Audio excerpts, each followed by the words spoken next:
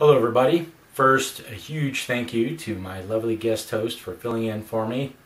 I was really feeling pretty sick, so I really appreciate that.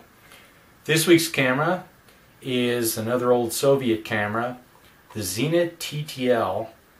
They were made between 1977 and 1985. Most of them at the Krasnogorsk Machine Works. Some of them were also made by Belomo. This one is KMZ, Krasnogorsk.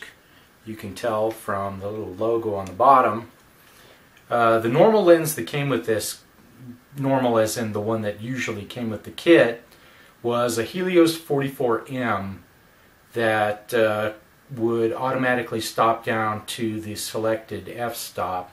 This one is a Helios 44-2 58mm f2 lens, and what it does is a little bit different. You may or may not be able to see this. You swing this extra ring to the left, it opens the aperture up all the way, and then before you press the shutter, you swing it this way, and it stops it down to whatever you have selected.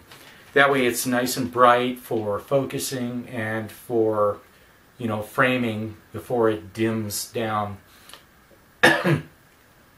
Excuse me, it's got a cloth shutter, goes from a 1/30th to a 500th of a second, plus bulb mode. It has an interesting feature. You can press down the shutter button and then twist it, and it holds it down. So you can do really long time exposures, as long as you don't shake the camera when you release it. It has an uncoupled through the lens meter. The one on this one doesn't work right now. I've got the guts of the battery compartment out soaking in vinegar right now, so I may or may not have a meter while I'm shooting with this.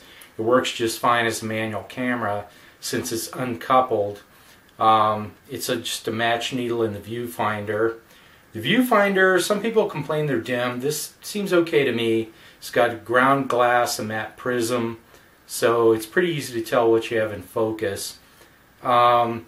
One thing that's a little bit weird, around the shutter button, when you're rewinding, you have to twist this all the way or else it won't let go and you can tear the film, which I have done. So you swing that all the way clockwise and you're shooting all the way counterclockwise. It releases it so that you can rewind. There are a wide selection of lenses, not just Soviet lenses. It uses the M42 screw mount. I don't have a lot of lenses. I have a 135mm, an old Bitco portrait lens, but I'll mostly shoot with this pretty sweet Helios. So I'll run another roll through it and I'll see you then.